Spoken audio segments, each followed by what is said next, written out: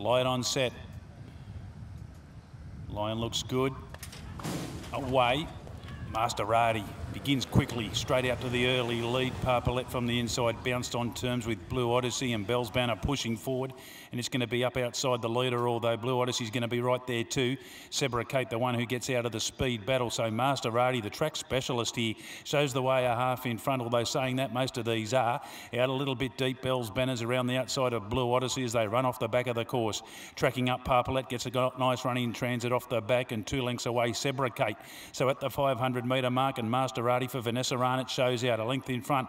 Parpalet's dying for a run, gets off the rail now, pushes its way into the clear, and that post now, Blue Odyssey out 3 wide. Bell's Banner fourth drops off, and Sebracate railing home quite nicely. They straighten inside the 250 now, and Masterati the leader going for it for the judge now, but look at Sebracate, comes off its back. Parpalet just been left flat-footed, and deeper out Blue Odyssey, the leader Masterati. Sebracate just can't get to the margin yet. It's Masterati in front, close to home. Sebracate's going to dive late, but Masterati, he's a dead set specialist here at the Bay, and Masterati wins it ahead on the line to Sebracate Gallant.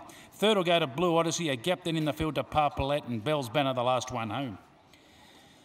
Masterati, number 1, Vanessa Arnott, Nicole Irwin holding off the challengers here. Began beautifully from a wide gate, first up since December. Wide gate saying it was the 5 of 5. Crossed them.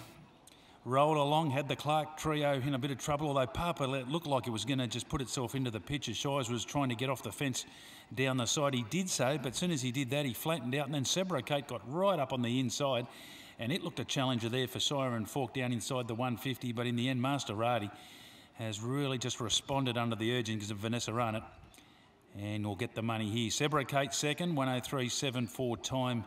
Going into the border, Longhead the winning margin. The numbers here 1, 2, 3. Could be 4, 5 too. Longhead by 3 1/4. We'll just get that confirmed, of course. 103.74. Yep, 1, 2, 3, 4, and fifth goes to 5. Bell's Banner.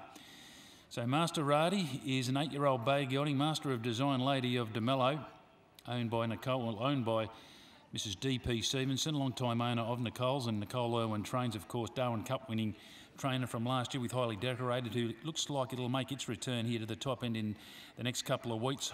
Highly Decorated, apparently last reports all was on track, so we'll see the Cup winner not too far away, and ridden by Vanessa Arnott. Now a Longhead by 3 1/4 the margin. Second to 2 Sebracate, a 5-year-old chestnut gelding. By Sebring, Katie for David Bates, Adam Nichols.